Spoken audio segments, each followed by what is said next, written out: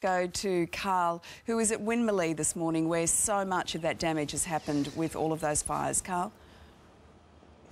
Yeah, it's been an incredibly busy 12 hours here, Lisa. I know that throughout New South Wales there have been busy patches for firefighters, but certainly at the base of the Blue Mountains it's been incredibly busy for firefighters. They're all so exhausted. A number of them have come off in excess of 12 hours fighting those fires all around here, especially around the Springwood area. They've come in here and they're telling tales of how difficult the circumstances were yesterday for them in fighting those fires with those incredibly strong winds and those tinder dry conditions and that low humidity. Very, very difficult for them. I want to bring you up to speed with where things are at this morning, though, because there are a number of areas of concern, even though the conditions have eased through the course of the night in terms of temperature. The situation at the moment is that 1,600 firefighters are operating and battling more than 100 fires across New South Wales. That's in excess of 100. It's incredible, isn't it? 34 of those, we understand, this morning as we go to air are out of control. Now, the ones of most concern are around us, just up the road at Springwood. Lithgow is a concern, Heatherbrae, Port Stephens, north of Newcastle is a concern, and there is a lot of concern also on Wyong on the Central Coast. We'll go there live certainly soon, but the threat there is for homes that it may come under threat a little bit later. Residents are told it's too late to leave. If you live in Wyong, it's too late to leave and you've got to seek shelter in your own home. 100 homes may have been lost across New South Wales and dozens of them where we are, and they'll get out there to assess the damage in the next couple of hours, but it could be days before that damage is fully known. Overnight, this was the epicentre of a blaze burning out of control in thick bush near Lithgow. A vital battleground as this uncontained fire is where authorities will focus their fight today. Volunteer and brigade crews worked through the night, dwarfed by the walls of fire still racing along the ridges around the town of Clarence. Today it's burning towards the Bilpin Township and Mount Lagoon. For crews, vigilance, the code of survival, as they're forced to snake along twisting mountain roads to get to the flames. All too aware they face the risk of being cut off. In Port Stephens, it was like heading into a war zone. A giant plume of smoke leads dozens of firefighters and police straight to the fire front. As the sun began to set, the wind changed direction in an instant, blowing Firefront back in the direction of the Medowie Township. We've got a number of properties under threat. The fire is now heading towards Medowie. A number of units have been responded to this location, but unfortunately they're unable to get in here because of the firestorm. And now I think it's time we moved. Firefighters frantically rush to get ahead of the fires and protect their homes. A convoy of trucks barely able to unroll their hoses before being forced to flee. Flames lapping at the gates of the area's electrical substation. As darkness closed in, so did the fire, strangling the road ahead. And all along the Medowie Road, fire truck after fire truck picked a property and dug in, protecting homes and lives. All units. Just a reminder, we are property protection only. Today, the focus shifts to Wyong, where there is an emergency warning for a small community, Nord's Wharf. The RFS says it's too late to leave now, but they've seen it early and believe they have the upper hand.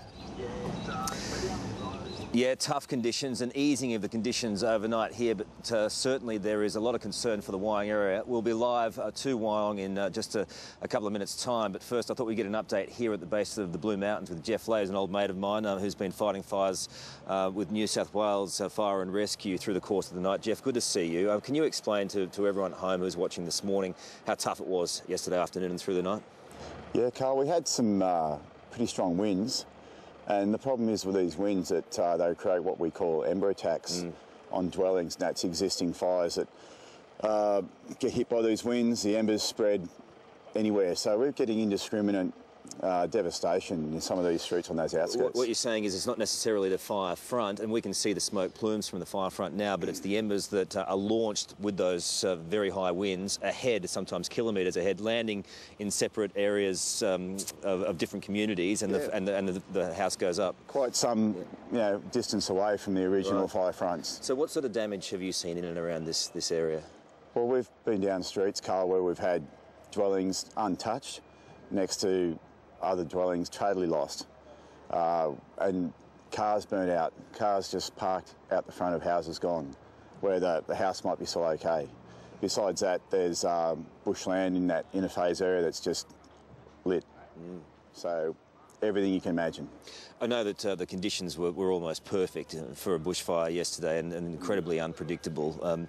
For you guys as firefighters, it is dangerous when it is so unpredictable, isn't it? Absolutely, because you're second guessing everything you're doing.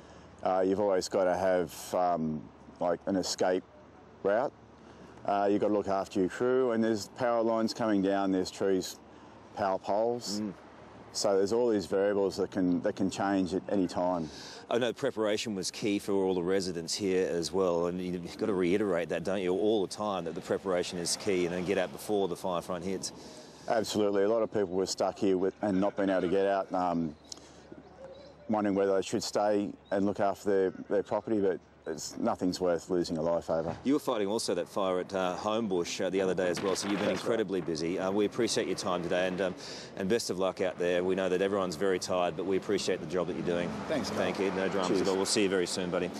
Let's go now to Wyong, as promised, to get an update on the situation up there in the Central Coast. Ellie Walsh is there for us this morning. Ellie, what have you got for us? Well, good morning, Carl. We're currently at the Lake Manmora Command Centre, but just further down the Pacific Highway here is an incredibly intense and fast-moving fire that's currently threatening the small township of Nords Wharf. There's about 50 properties that are under threat there this morning. There's about 10 fire crews there trying to contain that blaze. Now, residents were sent an emergency text message overnight telling them it was too late to evacuate, that they simply had to shelter inside their homes. Now, what's making these conditions worse is winds being whipped up and fanning those flames. Now, elsewhere, there were a number of homes destroyed in Catherine Hill Bay. We're also told that a historic hotel went up in flames in Catherine Hill Bay as well, Carl. But of course, fire crews are waiting until first light before they can really get out there and assess that damage, Carl. Yeah, same here as well. And as I said, thank you for that, Ellie. We'll come back to you through the course of the morning. But as Ellie mentioned, it is the first time that firefighters and authorities are going to be able to get out and see the full extent of the damage. There are some reports up to 100 across New South Wales homes have been lost. And in this area alone, I was just talking to Jeff then, there could be dozens and dozens of homes that have been lost. But they're getting out now to travelling out now to try and assess the damage, and also keep an eye on the fire front, which is burning not far from where we are, probably about a kilometre thick plumes of smoke coming up there. Also some concern in the Southern Highlands. Lauren Denoli is there for us this morning. Lauren, good morning to you. Hi, Carl. Yeah, thankfully the conditions here aren't as bad, and this was after yesterday. We had an emergency rating, and that's thankfully been downgraded to an act and watch this morning. But even though the conditions are better, it hasn't been a quiet night for the 150 fireys that we've got on the ground.